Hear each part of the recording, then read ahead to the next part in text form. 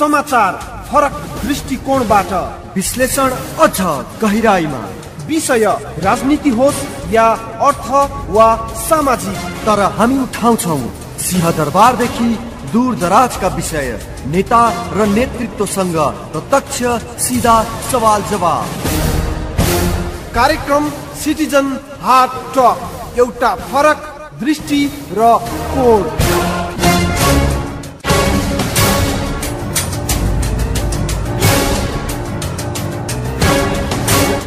आदरणीय श्रोता नमस्कार। कार्यक्रम सिटिजन हाटकमा स्वागत छ। प्राविधिक मित्र विवर अधिकारीसँगै उपस्थित भएको छु म, कार्यक्रम प्रस्तोता दीपक धिताल। तपाईकी चासो अनि सरोकारका विषयमा केन्द्रित रहने कार्यक्रम सिटिजन हाटक तपाईँ हप्ताको 4 दिन यसै समयमा सुन्दै आइरहनु भएको छ। citizenfm.com, देशभरका विभिन्न रेडियो स्टेशन र सिटिजन 94 FM-बाट। आज हामी कुराकानी गर्छौं देशको समसामयिक राजनीतिक अवस्थाका बारे एमाले सचिव योगेश भट्टराईसँग। तपाईले आज प्रश्न गर्न सक्नुहुनेछ। मोबाइलको मेसेज बक्समा जानुहोस्, NEWS न्यूज टाइप गर्नुहोस्, त्यसपछि आफूलाई लागेका प्रश्न लेखेर नाम र ठेगाना सहित 5006 मा पठाउन सक्नुहुनेछ। मोबाइलको मेसेज बक्समा गई NEWS न्यूज एक स्पेस, त्यसपछि आफूलाई लागेका प्रश्न नाम र ठेगाना सहित 5006 मा प्रश्न गर्न सक्नुहुनेछ। स्वागत छ यहाँलाई। हस्, धन्यवाद। आराम हुनुहुन्छ? ठिक छ। अब सहमतिको सम्भावना सकियो भनेर विपक्षी दल, व्यवस्थापिका संसदका विपक्षी दलहरू भनिरहेका छन्। यति बेला झन् देश मुडबेडमा पो गयो कि संविधान नबन्दै, के हो यो? सहमतिको सम्भावना सकिएको छैन। सहमति अझै पनि हुन सक्छ। खास गरिकन संविधान निर्माणको प्रक्रियामा, संविधान निर्माणका सन्दर्भमा, विषयवस्तुहरूमा, अन्तर्वस्तुहरूमा, यी दुईटै विषयमा फेरि पनि सहमति हुन सक्छ। अब अहिले खास गरी माघ 5 गते संविधान सभामा माओवादीको तर्फबाट जुन खालको क्रियाकलापहरू प्रदर्शन भयो, त्यसले गर्दा परिस्थिति अलिकति प्रतिकूल भएको छ। राजनीतिक दलहरूको बीचमा सम्बन्धहरू चिसिएका छन्। संविधान सभामा देखिएको गलत व्यवहारले राजनीतिक दलहरूको बीचमा ध्रुवीकरण पनि बढिरहेको छ। तर मुलुकको आवश्यकता के हो भने फेरि पनि दलहरू एक ठाउँ आउनुपर्छ। किनभने हामीले 62 साल मङ्सिरमा तत्कालीन नेकपा माओवादी र त्यति बेलाका मुख्य राजनीतिक दलहरू नेकपा एमाले, नेपाली कांग्रेस लगायतकाले जुन 12 बुँदे सम्झौता गर्यौं र अगाडि आयौं, त्यसको कोर्स बदलिने अथवा त्यसको कोर्सले बाटो बदल्ने बेला भइसकेको छैन।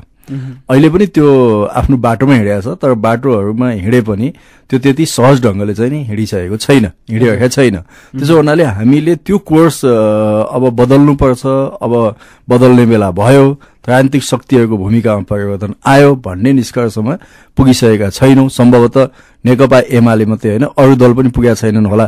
त्यसो हुँदा अहिले पनि सहमतिको सम्भावना सम्पूर्ण ढंगले समाप्त भएको छ। तर यो 5 गते रातिको घटना भन्दा 11 गते जुन सभामुख सुभाष चन्द्र नेमाङले प्रश्नावली प्रस्ताव समिति जुन गठन गर्ने कुरा गर्नुभयो र अहिले विपक्षी नेताहरू बिना नै प्रश्नावली तयार गर्ने काम भइरहेको छ, यो चाहिँ समस्याको जड हो भनिन्छ नि? हैन, 5 गतेको अनिवार्य परिणति माघ 11 गते भएको हो। यदि 5 गते संविधान सभामा माओवादीले शिष्टताका साथ आफ्नो विरोध प्रदर्शन गरेको भए सम्भवतः संविधान सभाका अध्यक्षले माघ 11 गते त्यो कदम चाल्नुहुन्थेन। उहाँले पनि धेरै प्रतीक्षा गर्नुभएको हो। उहाँले आफ्नो स्वभाव, आफ्नो शैली, यी सबै कुरालाई ध्यानमा दिँदा सभामुखबाट त्यो कदम उठाउने हामीले कल्पना पनि गर्ने थिएनौं। तर माघ 5 गते संविधान सभामा जे भयो त्यसको अनिवार्य परिणतिको रूपमा माघ 11 गते आएको छ। अब फेरि पनि एकपटक भनौं न, कसैले ढुङ्गो उठाएर सिसाको घरमा हान्यो, तर त्यस पछाडि फेरि पनि त्यो हान्ने अथवा घरको मालिक र त्यो हान्नेको बीचमा कुनै न कुनै ठाउँमा गएर फेरि डायलग त हुन्छ। तर अहिले डायलगको परिस्थिति छैन। हाम्रो भनाइ के छ भने हामी फेरि पनि संवादमा फर्किनुपर्छ। मैले पार्टीभित्र पनि पार्टी अध्यक्षलाई भनेको छु, नेकपा एमाले यो पहल कदमी लिनुपर्छ। तर हाम्रो भनाइ के छ भने नेकपा माओवादी र अरू दलहरू संविधान सभामा फर्किनुपर्छ। 22 गते अध्यक्षले संविधान सभाको बैठक डाक्नु भएको छ। त्यो बैठकमा उहाँहरू फर्किनुपर्छ। त्यहाँ आएर प्रक्रियामा उहाँहरूले भाग लिनुपर्छ र प्रक्रिया भित्रबाट नै सहमति खोज्नको निम्ति कोसिस गर्नुपर्छ। र त्यसका निम्ति म नेकपा एमालेको एउटा सदस्यको नाताले तर अहिलेको सत्तारूढ गठबन्धनको पनि पार्टीको नाताले के भन्न चाहन्छु भने यस्तो बेलामा कांग्रेस र एमाले जस्ता पार्टीहरूले उत्तेजनात्मक अभिव्यक्ति दिने तर परिस्थितिलाई भड्काउने काम गर्नुहुन्न। म स्वयं एमालेको मान्छे भएर पनि यो कुरा भन्दैछु। त्यसो हुनाले जिम्मेदारीताका साथ प्रधानमन्त्रीले सार्वजनिक ढंगले माओवादीलाई संविधान सभामा फर्किनको निम्ति अपील गर्नुपर्दछ र प्रधानमन्त्रीको अपीललाई ध्यानमा दिँदै माओवादी संविधान सभामा फर्किनुपर्छ, आउनुपर्छ र ती बसेर छलफल गर्नुपर्छ। तर तपाईका पार्टीका अध्यक्ष केपी ओली त्यसैगरी प्रधानमन्त्री सुशील कोइराला अब प्रक्रियामा गइसकेपछि म रोक्न सक्दिन, म को हुँ भनेर प्रधानमन्त्री भन्ने, अब संवादको हामीले प्रयास मागाट अघि गर्यौं, अब हुँदैन, अब प्रक्रियाबाट संविधान जारी हुन्छ भन्ने ओली। अब यही प्रक्रियाबाट सम्भव छ संविधान जारी हुन तपाईहरुले जुन पार्टीका पहिलो दर्जाका नेताहरूको यो भनाइ सँगसँगै? हैन, प्रक्रिया त दुवै पक्षले आफ्नो आफ्नो ढंगले अगाडि बढाएका छन्। माओवादी र अरु दलहरूले आन्दोलनको नामबाट आफ्नो प्रक्रिया अगाडि बढाएका छन्। एमाले नेपाली कांग्रेसहरूले संविधान सभाको वैधानिक फोरमबाट प्रक्रिया अगाडि बढाउन खोजिरहेका छन्। एमाले र कांग्रेसले गरेको कुरा बढी लेजिटिमेट छ, त्यो त राजनीतिक हिसाबले वैध छ, किनभने जनताले दिएको म्यान्डेटबाट प्राप्त भएको संविधान सभा हो, त्यो एउटा चाहिँ वैध फोरम हो। त्यसो भएको हुनाले त्यहाँ उनीहरूले गरेका कुराहरू राष्ट्रिय अन्तर्राष्ट्रिय हिसाबले प्रश्न उठाउने ठाउँ छैन। तर माओवादी जुन ढंगले सड़कमा गइरहेको छ, उसलाई सड़कमा जानको निम्ति जनादेश दिएको होइन। उसलाई संविधान सभामा त तेस्रो दलको रूपमा उपस्थित गराएको पनि हिजोका उसले उठाएका एजेन्डाहरूलाई सकेसम्म संविधानभित्र बढीभन्दा बढी समेट्नको निम्ति कोसिस गर्न, कांग्रेस एमालेहरूले गलत गरे भने त्यसलाई सच्याउनको निम्ति एउटा पार्टीको हिसाबले भूमिका खेल्न र 12 बुँदे सम्झौतादेखिका यावत क्रियाकलापहरूलाई सूत्रबद्ध गर्न र संस्थागत गर्नको निम्ति माओवादीलाई समेत म्यान्डेट दिएको। त्यसो भएको हुनाले म्यान्डेट नागेर माओवादी सड़कमा गएको छ। त्यसकारणले सबभन्दा पहिले त जनताको त्यो जनादेशलाई सम्मान गर्दै माओवादी संविधान सभामा फर्कनुपर्छ, काठमाडौँमा फर्कनुपर्छ अनि त्यसपछि फेरि एउटा नयाँ धरातलबाट वार्ताको प्रारम्भ हुनेछ। त्यसको लागि नेकपा एमालेको तर्फबाट पनि हामी पहल कदमी लिन्छौं। अब अहिलेको जुन प्रक्रिया जारी रहेको छ, सत्ता पक्षले अगाडि बढाइरहेको, त्यसलाई रोकिएर सहमतिको वातावरण तय गर्नुपर्छ भन्न खोज्नु भएको हो?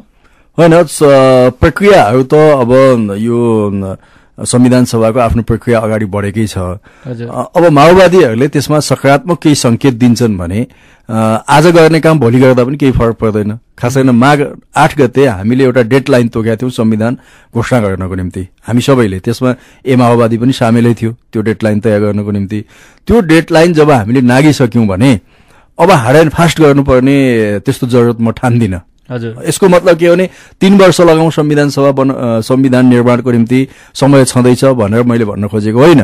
अब कमसे कम पनि समय त नागि नै सक्यो, अर्को 1-2 महिना हामीले कोसिस गर्दा फेरि पनि सहमतिको संविधान बन्छ भने हामी हार्ड एन्ड फास्ट गर्ने र दलहरूको बीचमा अझै त्यो फासला बढाउने, दूरी बढाउँदै लानुपर्ने आवश्यकता छैन। तर त्यसको मतलब के हो भने यो संविधान सभा माओवादीले जे भन्यो त्यसमा समर्पण गर्ने अवस्था पनि छैन। माओवादीले भनेका मुद्दाहरूमा आत्मसमर्पण गर्नुपर्ने अवस्था पनि छैन, कसैले पनि आत्मसमर्पण गर्दैन। त्यसो हुनाले सबभन्दा पहिले त नेकपा माओवादीले आन्दोलन छोड्नु पर्यो र त्यो आन्दोलन छोडेर सड़कबाट ऊ संविधान सभामै फर्किनु पर्यो। आन्दोलन छोड्नका लागि उसका 3वटा प्रस्तावहरू रहेका छन्।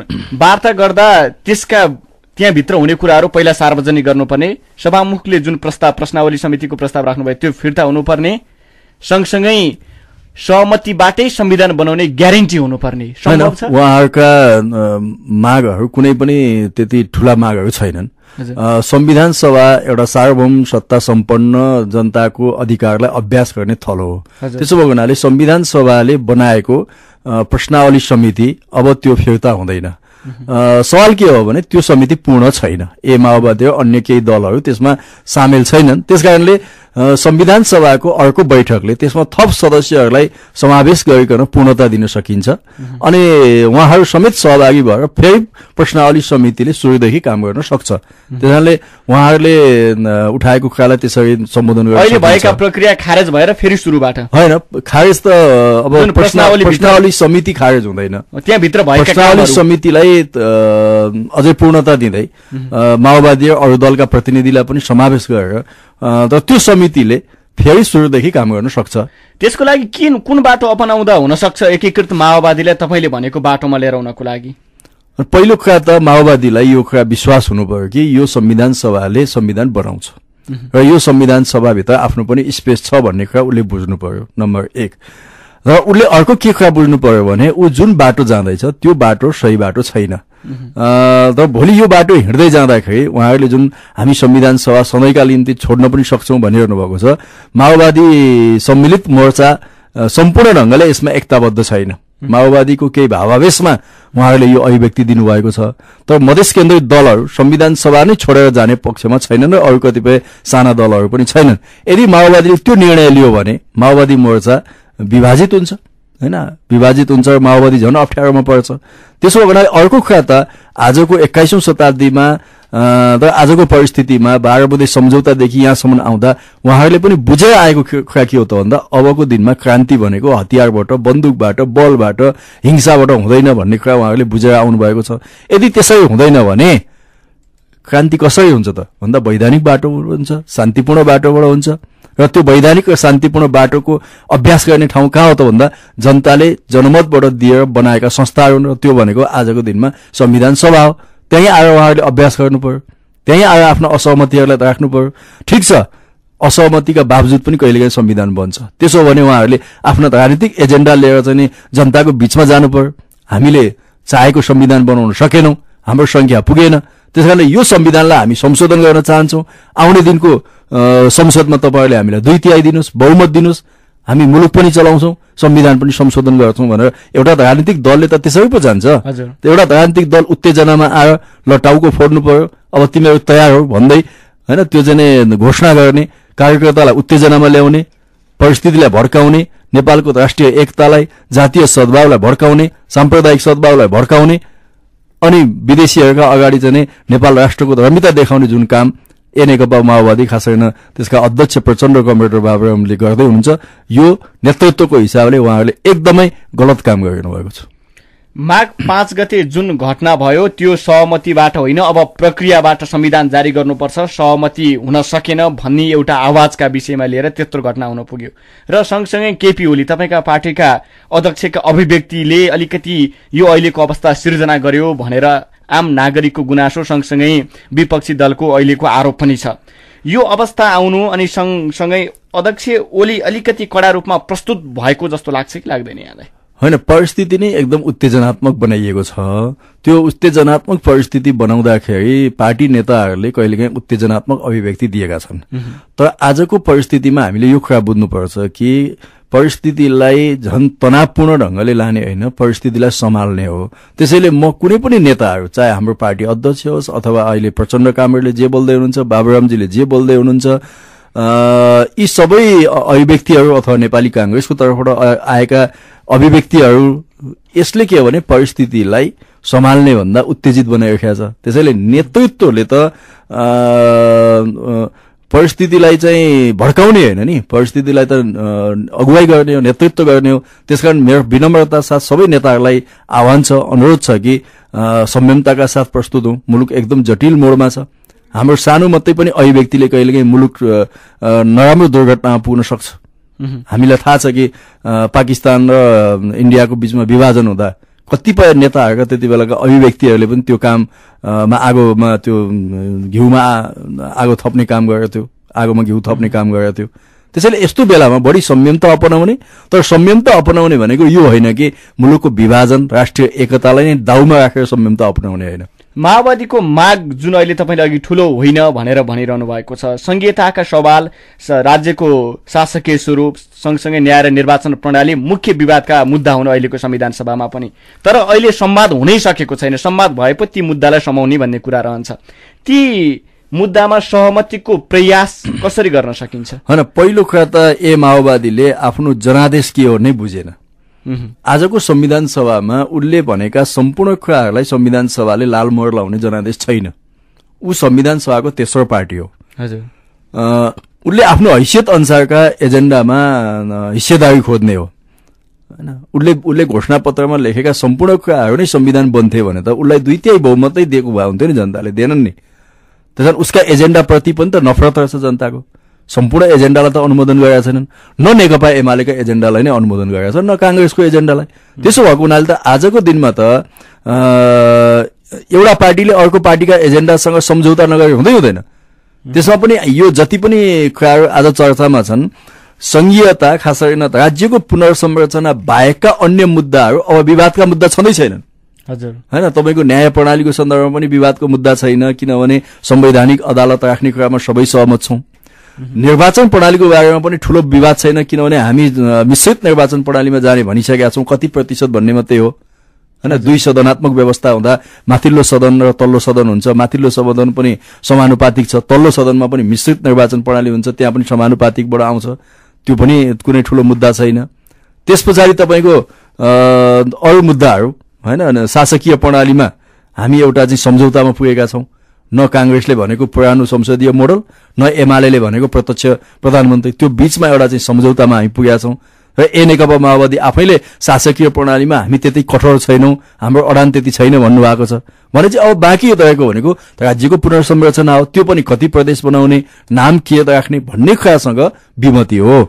त्यसका लागि त पार्टीहरूका आफ्ना आफ्ना अडान छन्। नेकपा एमालेको भनाइ के छ भने हाम्रो भूगोल, हाम्रो जनसंख्या, हाम्रो संस्कृति यो सबैलाई हेर्दाखेरि नेपाल चाहिँ उत्तर दक्षिण छ, हिमालदेखि पहाड तराईसम्म छ, र हाम्रो जाति जनजातिको बसोबास पनि हिमालदेखि पहाड तराईसम्म छ भने हामी बहुजातीय र बहुपहिचानको कुरामा आधारमा संघीयतामा जाने हो भने हिमाल पहाड र तराई मधेसलाई मिलाएर चाहिँ प्रदेश बनाऊ भन्ने नेकपा एमालेको भनाइ छ। तर यसमा नेपाली कांग्रेससँग पनि हाम्रो सहमति छ। अब उहाँहरूले भन्नुभएको छ मधेस अलग गर्ने, हामीले भनेका छौं हुँदैन, किनभने मधेस कहिले पनि अलग थिएन, आज पनि छैन, हिजो पनि छैन, र भोलि पनि हुने छैन, हैन। अब हामीले भनेको अथवा उहाँहरूले भनेको कुरा मिल्दैन भने ल ठिक छ नि त, अहिले हामी संघीयता खास गरी राज्य पुनर्संरचनाको विषयमा आफ्ना एजेन्डालाई स्थगित गरेर बाँकी जति सहमतिका विषय छन् त्यसलाई लिएर संविधान घोषणा गरौँ भन्ने कुरा पनि त नेकपा माओवादीले मानेन नि त।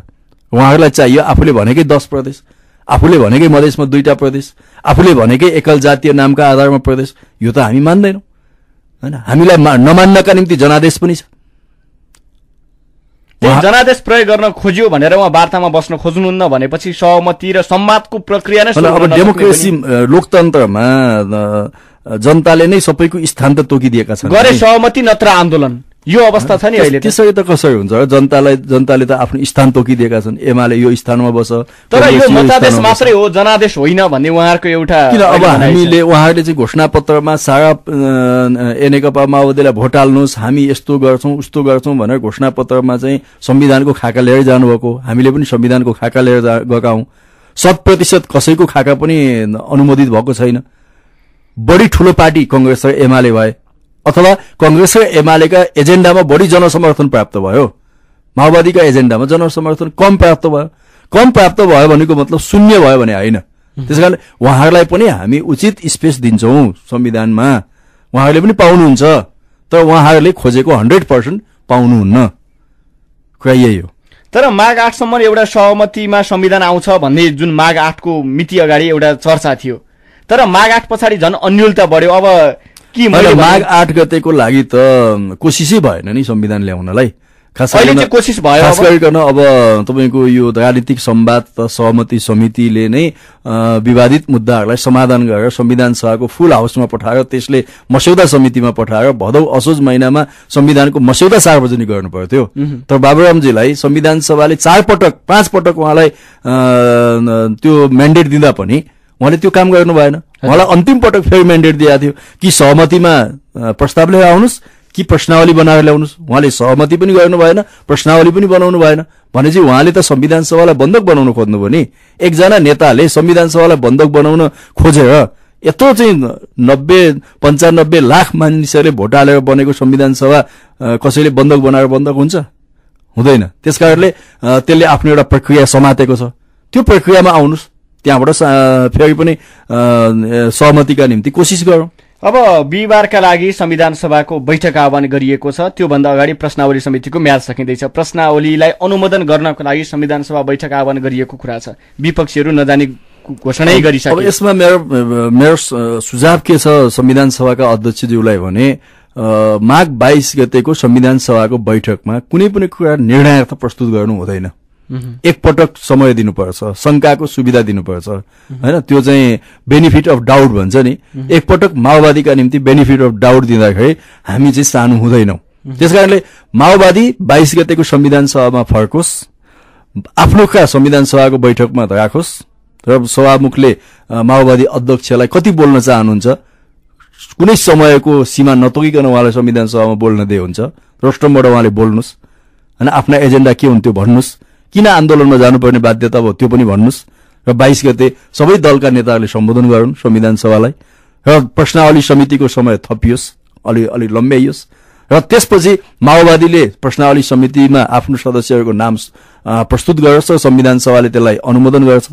त्यसपछि तपाईं फेरि प्रश्नावली समितिले नयाँ चरणबाट काम गर्छ र अर्को हप्ता 10 दिन 15 दिनै दिउँला। त्यसपछि उहाँहरूले संविधान सभामा प्रश्न बनाएर विडम्बना उहाँहरू त्यही प्रक्रियामा जाने हो भनेर प्रश्नावली समितिमा आउनै चाहनुहुन्न नि। अब संविधान सभाले प्रक्रियामा नगई त संविधान कसरी बनाउँछ र हैन। बाह्य प्रचण्ड, केपी ओली र सुशील कोइरालाले सही गरेर कुनै चौतारामा संविधान त घोषणा हुँदैन नि। संविधान घोषणा हुँदा त संविधान सभामै जानु पर्यो।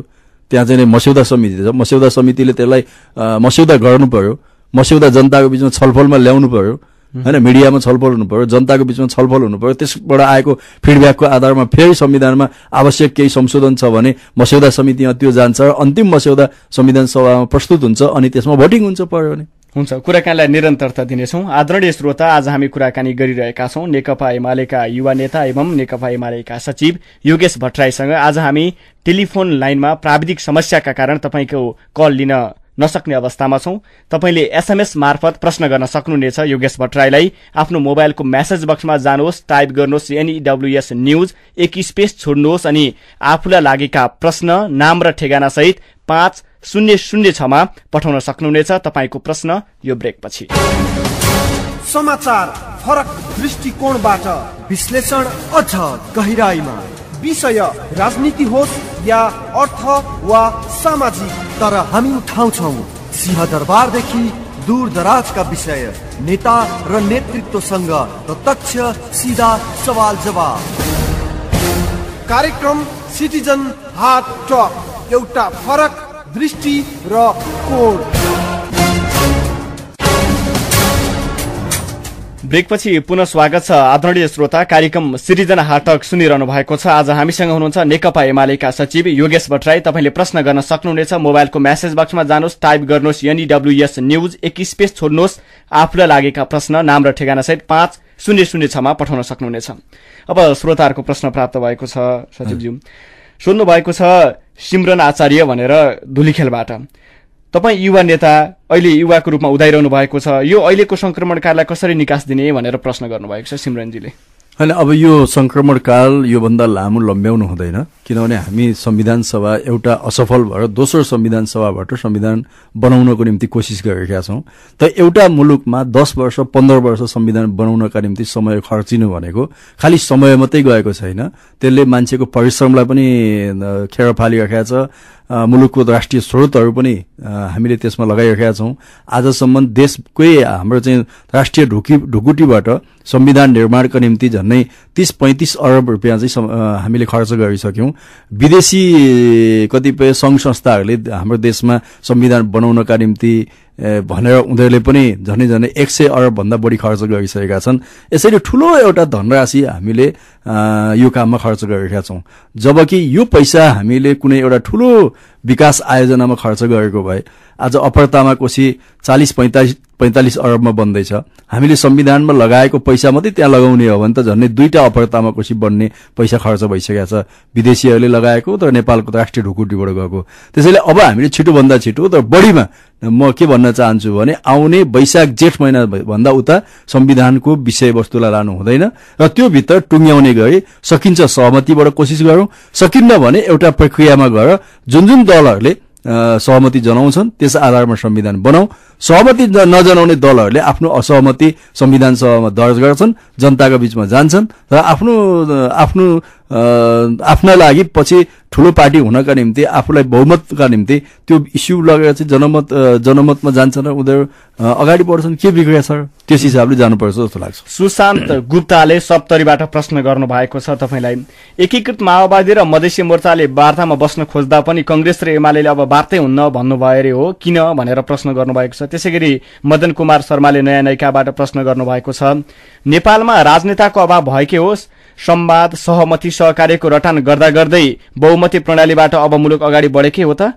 तेरो मेरो नभनी हाम्रो राष्ट्र हाम्रो साझा दायित्व र कर्तव्यको आत्मबोध किन सबै राजनीतिक नेताजीहरूलाई हुन सकेन? यस्तो स्थितिले मुलुकमा दिगो शान्ति स्थायित्व र विकास भन्दा पनि द्वन्द्व र रक्तपात पो मच्चिने हो कि भनेर दुईजना पहिलो कुरा नेकपा एमाले कहिले पनि वार्ताको ढोका बन्द गरेको छैन र हामी गर्दा पनि गर्दैनौं। तर नेकपा माओवादीलाई पुनः वार्तामा फर्किन हामीले हाम्रो पार्टीको स्थायी समितिबाट नै निर्णय गरेर त्यो कुरा भनेका छौं।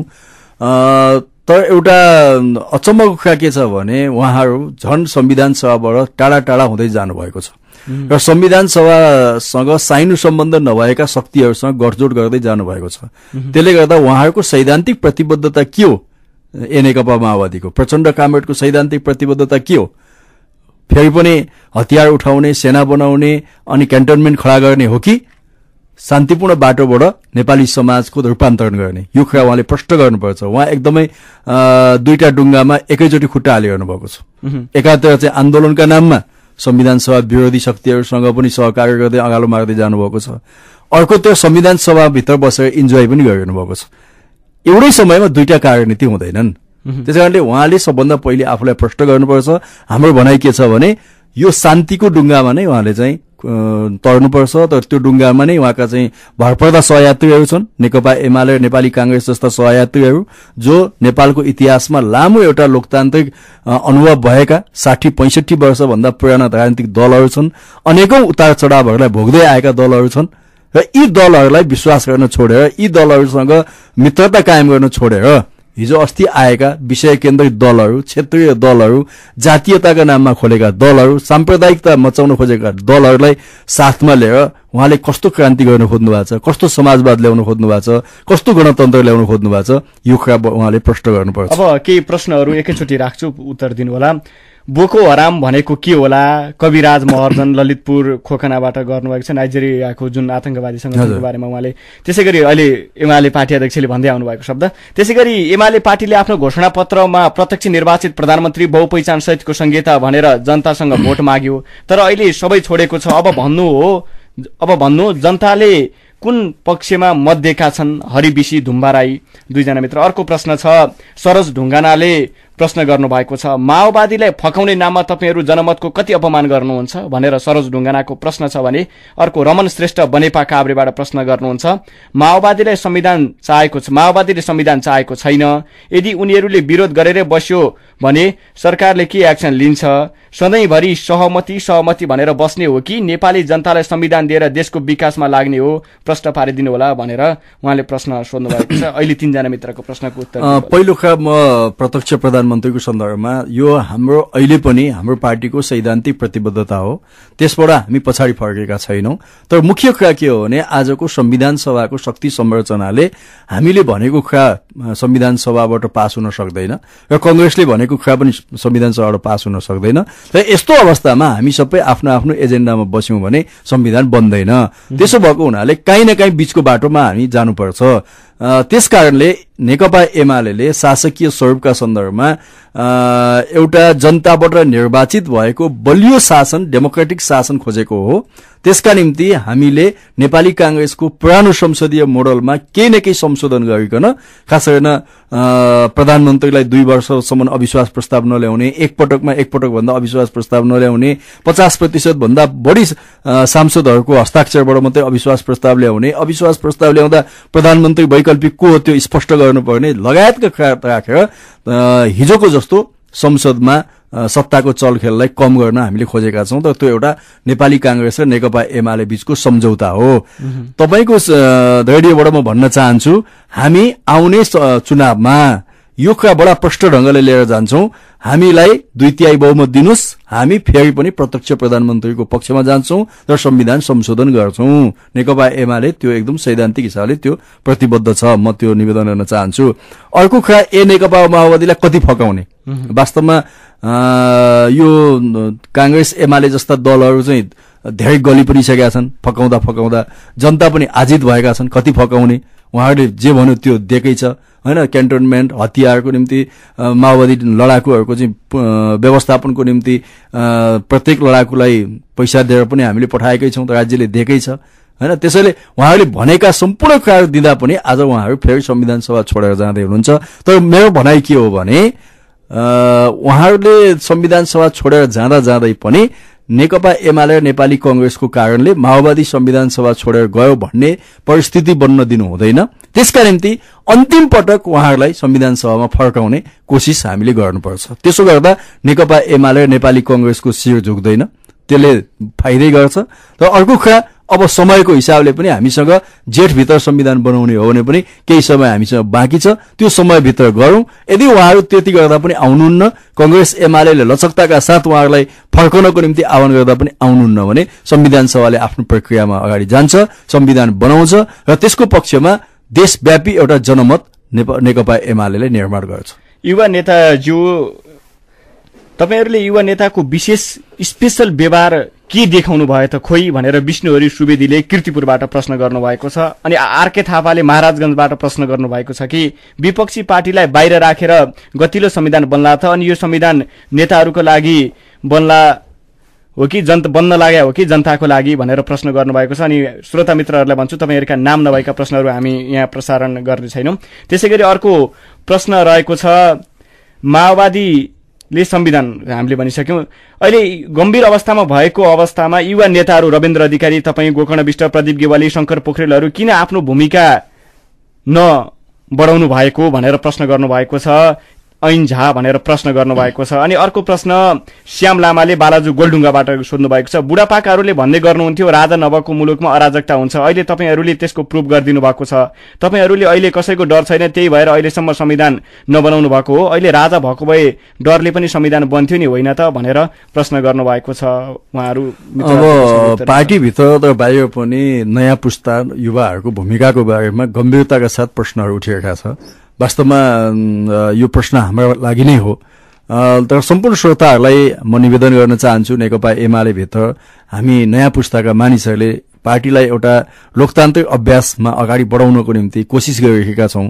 त्यसमा केही सफलता प्राप्त भएका पनि छन् केही प्राप्त भएका छैनन् यो एउटा निरन्तर संघर्षको कुरा हो तर हामी पार्टीलाई लोकतान्त्रिक बनाउनको निम्ति पार्टीलाई जनमुखी बनाउनको निम्ति पार्टीलाई प्रगतिशील बनाउनको निम्ति हाम्रो कोसिस अगाडि बढ्नेछ तर आउँदा दिनमा पनि हामी त्यो गर्ने नै छौं अर्को अब माओवादीलाई बाहिर राखेर बन्ने संविधानको हामीले कल्पना गरेका छैनौं हामी त्यो चाहदैनौं माओवादी सहित नै संविधान बनाउन चाहन्छौं तर मान्नुस् कि माओवादीलाई कुनै पनि हालतमा सहमतिमा ल्याउन सकिएन उ आउन चाहेन के गर्ने त मुलुक जस्ताको तस्तै बसिरहने कति वर्ष बस्ने के का निम्ति बस्ने अनि यो मुलुक खाली माओवादीका लागि मात्रै हो माओवादीले भनेको लागि मात्रै हो माओवादीले भने ठाउँमा लानको लागि मात्रै हो जबकि परिस्थिति त्यस्तो छैन त्यसैले हाम्रो भनाइ के हो भने हामी अन्तिम हदसम्म पनि माओवादी सहित माओवादीको सहमति सहित संविधान बनाउने कुराको कोसिस गर्छौं त्यसमा हाम्रो तर्फबाट कुनै कमी हुन हामी दिदैनौं केही पनि लागेन उहाँहरू आउनै चाहनु भएन बाटै बदल्नु भयो भने त त्यसपछि त बाटो त राष्ट्रले त अर्को बाटो लिन्छ उहाँहरूका पछाडि त कुद्दैन प्रचण्डका पछाडि त मुलुक कुद्दैन त्यो कुरा प्रचण्ड कामरेडले बुझ्नुपर्छ माओवादीले बुझ्नुपर्छ हाम्रो भनाइ त्यति मात्रै हो यो कुनै धम्कीको कुरा होइन तर परिस्थिति त्यतातिर जाँदैछ त्यता नजाओस् भन्ने कुराको चिन्ताका सहित हामीले यो कुरा भनेका हौं देश बिगार्न सकिन्छ प्रचण्ड कामरेडले देश बिगार्न सक्नुहुन्छ तर देश बनाउन चाहिँ उहाँले सक्नुहुन्न यो कुरा निश्चित हो तर एउटा मुलुक कुनै पनि एउटा व्यक्तिको निम्ति सती जाँदैन यो मुलुकमा 1000 मान्छे जन्मिन्छन् 1000 मान्छे नेता हुन्छन् तर ती 1000 मान्छेका निम्ति मुलुक सती जाँदैन यदि कुरा बुझिराखे हुन्छ राजा नभएर त होइन अब राजतन्त्र गयो त्यसको एउटा स्वाभाविक कुरा म के भन्न चाहन्छु भने हिजो राजा हुँदाखेरि एउटा भाषा, एउटा धर्म, एउटा संस्कृति, एउटा भेष, एउटा परिवेशले मुलुकलाई एक ठाउँमा उभ्याउन कोसिस गरिरहेको थियो। तर आज अब त्यो खाले मुलुक एक ठाउँमा उभिँदैन। मुलुकमा विविधता आइसकेका छ। बहुदलीय प्रतिस्पर्धामा हामी गइसकेका छौँ। बहुलवाद हामीले स्वीकारेका छौँ। त्यसो भएको हुनाले हिजो राजाको आतंकबाट, निरङ्कुशताबाट मुलुक एक ठाउँमा बसे जस्तो थियो, तर मुलुक बसेको थिएन। मुलुकभित्र, राष्ट्रभित्र द्वन्द्व नि आगो बलिरहेका थियो, जुन 62-63 को क्रान्तिमा त्यो प्रकट भयो। अब हामीले नेपाललाई नयाँ धरातलबाट एकताबद्ध गर्नुपर्छ। त्यो भनेको हाम्रो नेपालको राष्ट्रिय संविधानले मुलुकलाई एक ठाउँ बाँध्नुपर्छ, हाम्रो भाषाले एक ठाउँ बाँध्नुपर्छ, हाम्रो संस्कृतिले बाँध्नुपर्छ, हाम्रा मनोविज्ञानहरू छन्, हाम्रो हिमाल छ सगरमाथा, त्यसले बाँध्छ, गौतम बुद्ध जन्मेको मुलुक हो, त्यसले मुलुकलाई एक ठाउँ बाँध्छ। केही न केही ढङ्गले मुलुकलाई बाँध्ने ठाउँ हामीसँग छ। अब दुईजना मित्रको प्रश्न मात्रै हामी प्रस्तुत गर्न सक्छौँ यहाँ। अब माओवादीले सडक बाल्न थाल्यो भने अब एमाले कांग्रेसले के गर्छन्? 62-63 को जस्तै आन्दोलन गर्छु हामी भन्दैछन् माओवादीले। अब संविधान बनाउनु भएन भने त जनताले तीन पार्टीलाई भोट नआउला भन्न सकिन्न, यी तीनैवटा पार्टीलाई भोट आउँदैन भन्न सकिन्छ। रमेश तिवारी गोर्खा उहाँले प्रश्न गर्नुभएको छ। त्यसैगरी म गणेश काभ्रेबाट भनेर भन्नुभएको छ, देशमा संविधान आउने हो कि गृहयुद्ध प्रश्न पारिदिनु? यदि गृहयुद्ध भयो भने सरकार जिम्मेवारी लिन्छ कि लिँदैन भनेर प्रश्न गर्नुभएको। पहिलो कुरा म के भन्छु भने यो सबै पार्टीहरूलाई एउटै डालोमा हालेर जुन प्रश्न सोध्ने र दोष दिने हाम्रा श्रोताहरू हुनुहुन्छ, उहाँहरूलाई म सच्याउन चाहन्छु। आजको दिनमा यो देशमा संविधान बन्न नदिने एमाले हो कि कांग्रेस हो कि अथवा माओवादी हो, त्यो छुट्याउनु पर्यो। कांग्रेस र एमाले त संविधान बनाउनका निम्ति कोसिस गरेका छन्, तर संविधान बन्न नदिने शक्तिलाई पनि एमाले कांग्रेससँगै एउटै डालोमा हालेर कांग्रेस एमालेलाई आलोचना गर्ने कुरा हामीले छोड्नु पर्यो। नम्बर 1 हो, हाम्रा एमाले र कांग्रेसका सम्पूर्ण कुराले राम्रा कुरा छन् म भन्दिनँ, हाम्रा कमजोरी छन्। तर आजको दिनमा संविधानको सन्दर्भमा हेर्ने हो भने हाम्रा कमजोरी छैनन्, माओवादीको कमजोरी छ। त्यसैकारण त्यो सच्याउनको निम्ति म भन्न चाहन्छु हैन। त्यसैले आउने जनमत पक्कै पनि यो ढंगले बुझ्नेछ। अब सहमतिको तर्फ गयो कि गृहयुद्ध तर्फ गयो देश? हैन, गृहयुद्ध तर्फ मुलुक जाँदैन। कसैले पनि चाह्यो यो मुलुकमा गृहयुद्ध हुँदैन।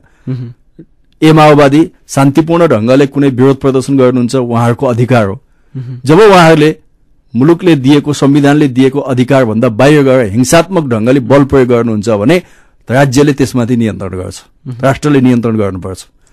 र हिजो जस्तो 52 सालमा माओवादीले हिंसा थालेदेखि 57 सम्म जाँदाखेरि मुलुक जसरी, राष्ट्र जसरी विभाजित थियो, नेपाली सेना, नेपालको सुरक्षा निकाय, नेपालको ब्युरोक्रेसी, राजनीतिक दल, अन्तर्राष्ट्रिय समुदाय जसरी विभाजित भएको थियो, आज विभाजित हुँदैन। अन्तर्राष्ट्रिय समुदायमा केही भ्रम होला, त्यो भ्रम तोडिन्छ। नेपालको सुरक्षा निकाय, यहाँको प्रशासन, यहाँको ब्युरोक्रेसी, यहाँको मध्यमवर्ग, यहाँको जनता, यहाँका पार्टीहरू, नेकपा एमाले, नेपाली कांग्रेस जस्ता पार्टीहरू एकताबद्ध छन् र सिङ्गो मुलुक र अन्तर्राष्ट्रिय समुदाय समेत एकताबद्ध भएर मुलुकमा राजनीतिक स्थायित्वका निम्ति एउटा वातावरण हामी बनाउँछौँ। मुलुकलाई गृहयुद्धतिर जान होइन, समृद्धितिर लानको निम्ति हामी कोसिस गर्छौँ। निर्धारित समय सकियो। यहाँलाई धेरै धन्यवाद। हस्, तपाईँलाई पनि धेरै धन्यवाद। आदरणीय श्रोता, हामीले सीता कायस्थ, रमन श्रेष्ठ, सुभाष आचार्य, राजु पराजुली, निर्मला ऐर, निशा कठायत, त्यसैगरी महेश चौधरी लगायत धेरै मित्रको प्रश्नको जवाफ दिन सकेनौँ यस कार्यक्रमको समय अभावका कारण, क्षमा चाहन्छौँ। कार्यक्रम सुनेर साथ दिनुभयो, सहभागिता जनाइदिनु भयो, तपाईँलाई धेरै धन्यवाद। प्रविधि संयोजनका लागि विवर अधिकारीलाई धन्यवाद दिँदै दिपक धिताल बिदा हुन्छु। नमस्ते।